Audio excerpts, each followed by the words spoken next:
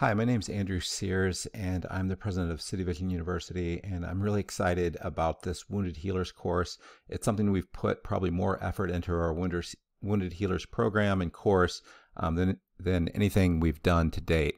And we believe that it can make a big difference, and our students and a lot of our students and a lot of our partners have asked for this. So this course, so what are the course outcomes? After completing this course, you should be able to, we're going to start off describing your journey as a wounded healer and reflect on your recovery journey to take proactive approach to recovery. So that's in week 1.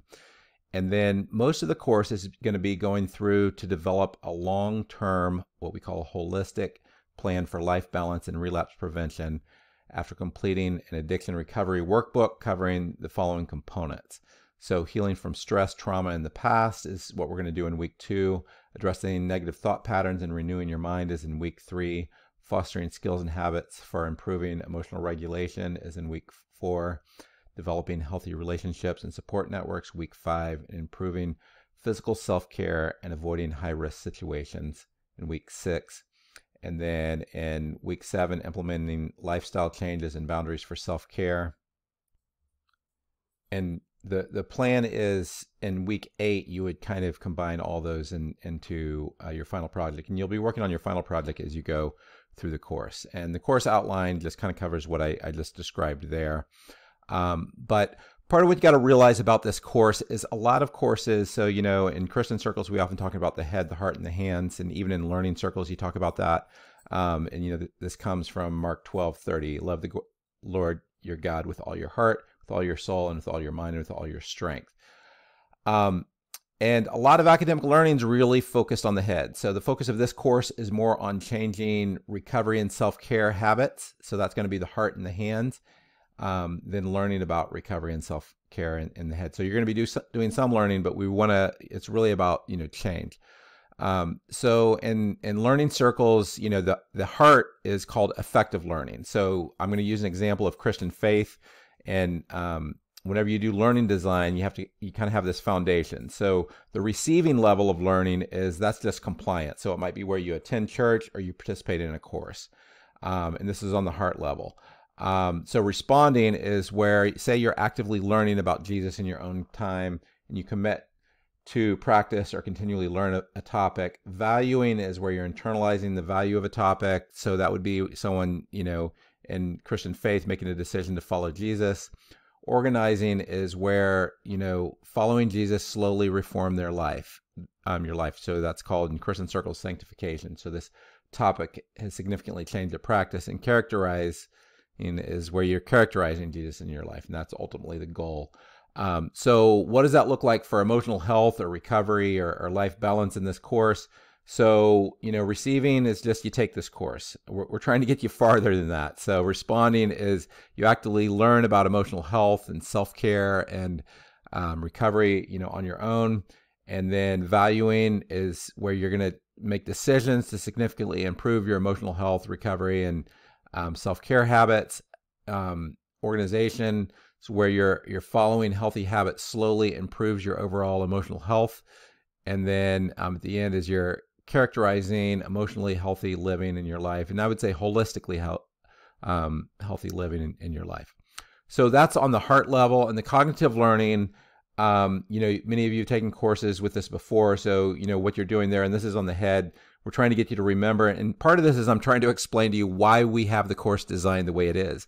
So, you know, we have these videos in reading, and some of them overlap, but it helps you retain. Studies have been done that if you do both, you're going to retain a lot better.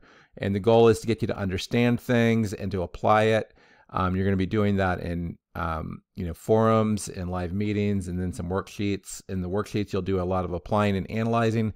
And this is looking at all the pieces, you know. So if you were taking something apart, this would be where you take, you know, an engine apart and you look at all the pieces, right? And then evaluating and creating is where you essentially assemble all the pieces together. It's called a synthesis. And that's what you're doing in your final project. So as you work on the worksheet, you know, there's a lot of questions on the worksheet. So go through them fairly quickly or else you're going to be overwhelmed, but then put a lot more thought as you're doing the final project. So, you know, in summary, what's different about this course is we're focused on changing behavior rather than cognitive learning. There's going to be more video content. A lot of the video is we're trying to be motivational, and it's often more current than what you're going to get from textbooks. There's 4 Zoom meetings to provide more opportunities for peer support.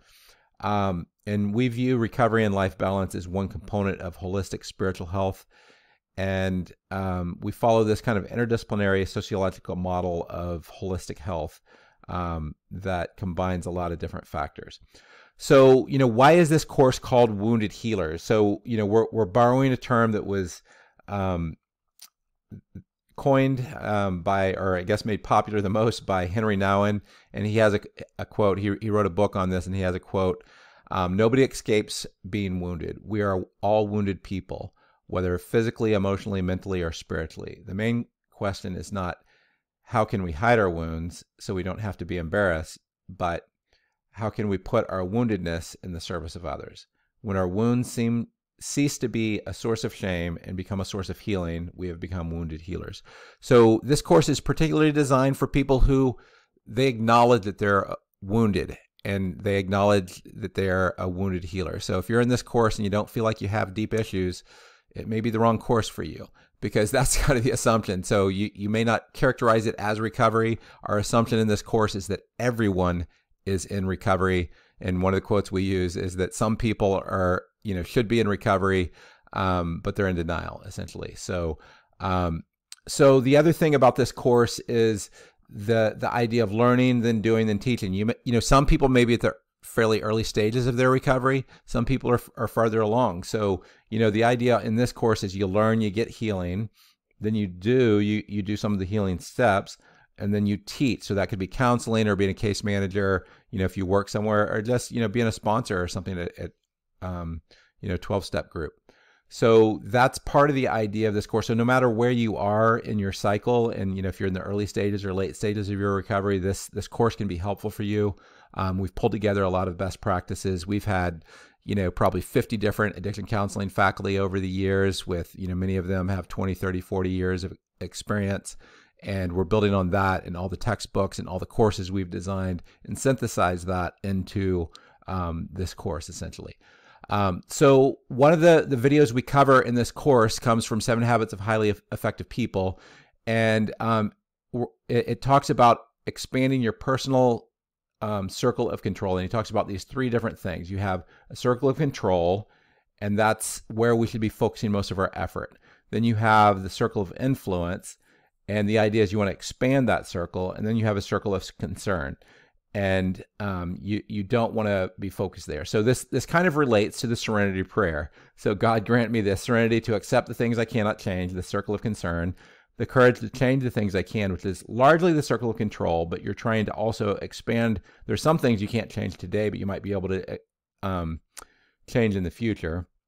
And there's other things that are influencing you that you can change. So, in summary, what this course is about is how do you expand your personal capacity for recovery. And your circle of influence is all these things that are around you. You can't control always, say all your relationships, your support net, your job, your church, but you can kind of pick those or try to get, say a better job, or try to get involved in a healthy church or a healthy living situation. And those are things that you can get involved in. So that's kind of the summary of the idea behind this course, is that we're trying to expand this circle, and we'll use some diagrams that will show that. Now, the other thing about this course that's really important to recognize is a lot of people, they're used to Western thinking and what's called linear academic knowledge. So there, just to use the example, is, you think about Jesus loves me. Well, you could have that in a quiz, and you could have a yes or no question, or just a checkbox, and you say, yes, I acknowledge that Jesus loves me. But then there's a lifetime of getting the depth of understanding that, having that sink in, having it shape everything about your life, and moving from kind of maybe a toxic self-image or something that might happen from, background, and how do you move from that? So a lot of the knowledge in this course is more in that category. The Bible says that even the demon believes there's only one God. They believe that God's there. They're just not following him. So Christian recovery, in holistic Christian recovery, is more of the Jewish approach to knowledge and rather than the Western thinking. So in this course, and what that is it's cyclical. And you'll talk about things and you'll talk about them again, and you're gradually trying to move to deeper knowledge. So you look at this idea of Jesus loves me. Well, you might, have some sermons on that, and then you might have some worship songs on that, and then you might have a few profound encounters. So in this course, the way it's going to work is you're going to have videos, and then you'll get reading that will cover similar things, and then discussion, and then you'll be living your daily life, and then you'll go to the workbook and Zoom meetings. And sometimes, especially between, say, some of the discussion, Zoom meetings, workbook, and final project, we may talk about similar topics.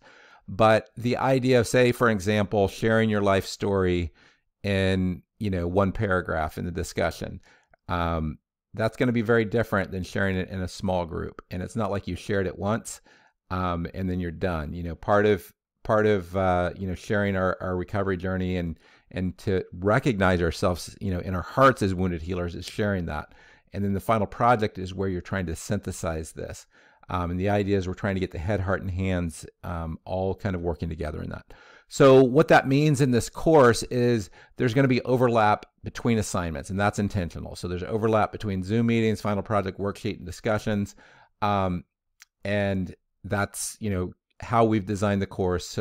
And the idea is we're doing that to try to sync things in. Where possible, we're trying to ask the questions a little bit differently. But the idea is that as you do this, we want to see life change happening, and we want you to kind of synthesize things in this final project.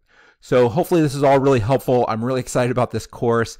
We have some great faculty for you. So if you have any questions, just ask them. Thanks a lot.